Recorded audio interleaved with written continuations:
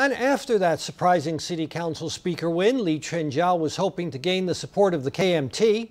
But now that he faces vote-buying charges, he is finding few friends. Appeals to Legislative Speaker Wang Jin-pyng and others have gone largely unheeded.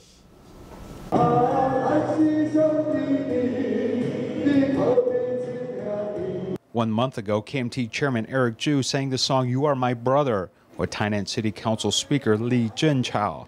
Now that Lee is suspected of vote buying, Chu is apparently singing another tune. I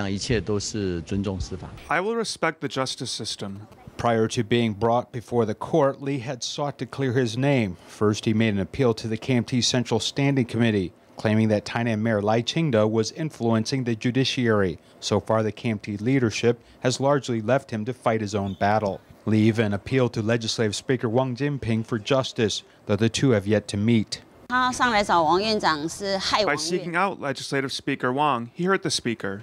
The Speaker cannot control court cases. Lee also stands accused of buying votes in the Tainan City Council election. This has led Tainan district prosecutors to open an investigation to invalidate his election. In 2009, Lee was accused of vote buying to win a seat on the KMT Central Standing Committee, resulting in his suspension from the party for 3 months.